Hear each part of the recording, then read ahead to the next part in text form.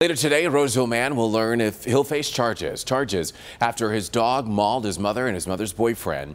But this morning, he's telling his side of the story. Let's turn things over to local 4's Nick Monacelli. He's joining us live now in Roseville. And Nick, this man saying that this attack, not his fault. He's saying he wasn't being neglectful. His mom and his mom's boyfriend still in the hospital recovering after this attack.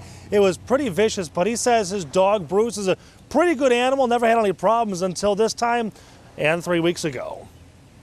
This shows Suzette Lawton and Bruce, the retriever pit bull mix, in much happier times.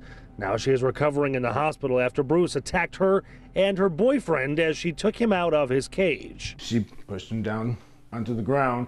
He came back up and then he bit her. Bruce clamped down on Robert's mom, forcing her boyfriend to jump in.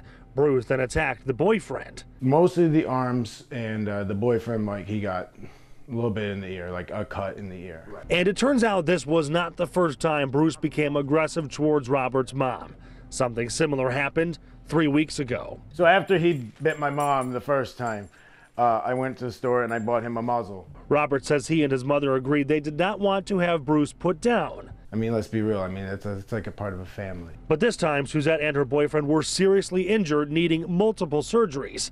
And now Robert could face charges instead of just the ticket he received the first time. No, I just don't understand what I did. I just own a dog and he messed up.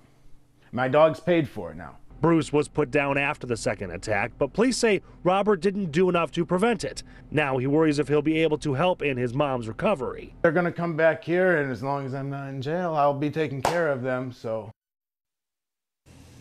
But again, both are still in the hospital recovering. Roseville police say that when they got there, they actually had to tase Bruce just to get him to settle down and out of the way so they could tend to the boyfriend, who was unconscious lying on the living room floor.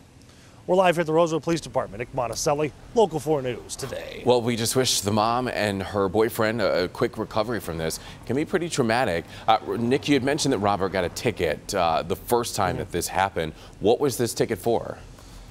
He got 2 tickets, one for harboring a vicious animal, the second for having an unlicensed animal. As for these possible charges that could come from the Macomb County prosecutor, we don't know exactly what they will or could charge him with. In the meantime, his mother is still recovering at the hospital, and the mother's boyfriend as well. So we wish them well. Nick, thank you.